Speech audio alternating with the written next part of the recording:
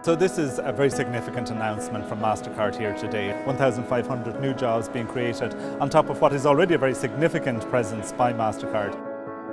So for Mastercard, we actually started in Ireland through an acquisition, only about 36 employees. And then when we looked around the world, as Mastercard is growing rapidly, where were we getting the best talent? Where do we think we could create an incredible environment like you saw today for people to grow? And where had the right sort of partnership, educational opportunities, and Dublin by far was the best place for us to make this investment. Artificial intelligence, machine learning, big data, these are all things that from an IDA perspective we're trying to encourage in the enterprise space because we believe this is where the jobs of the future will come from.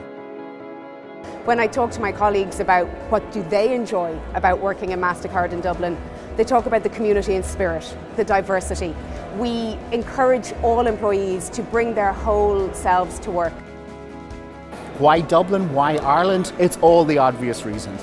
A fantastic place to do business, a great pro-business environment, also a really vibrant technology ecosystem. For us, having the global headquarters of Mastercard Labs here, really important because that's the engine that's building many of our new products and services, and this investment allows us to then deliver them, amplify them and augment them onto the global stage. So to finish, you might allow me to borrow some of the language from your iconic television ad. The most competitive economies in the world. Ireland is 7th, something worth billions of euros when it comes to our international reputation.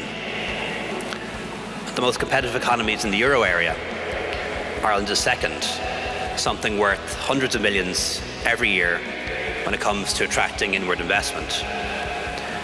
Over 2.3 million people now at work in Ireland, with 1,500 high-quality new jobs announced today. Priceless.